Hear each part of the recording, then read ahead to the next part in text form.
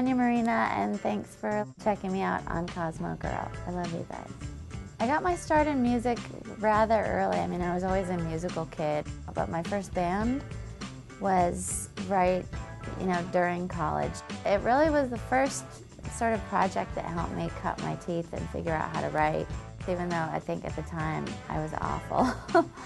What am I excited about? I'm excited about traveling. It's so much fun getting up every day and going to a new city and meeting new people and winning over new crowds. So it's pretty gosh darn exciting.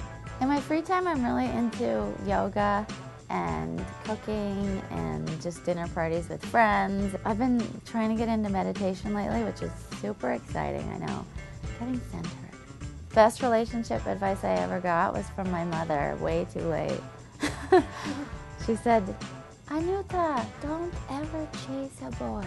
It's always weird having one of your songs featured in a way that you didn't sort of plan when you were writing it, but it was cool. The first time I was watching Grey's Anatomy and my song came on, I was kind of like, it's so loud, it's so loud, it's so loud. That was my first reaction. But ultimately, it's great. I mean, it's like a new way of turning people onto your music. So, I don't know. Where do you see me in 5 years?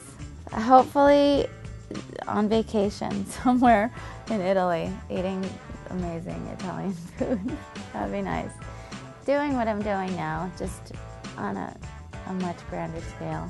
Maybe on the moon. Maybe we could take over a satellite planet of some kind.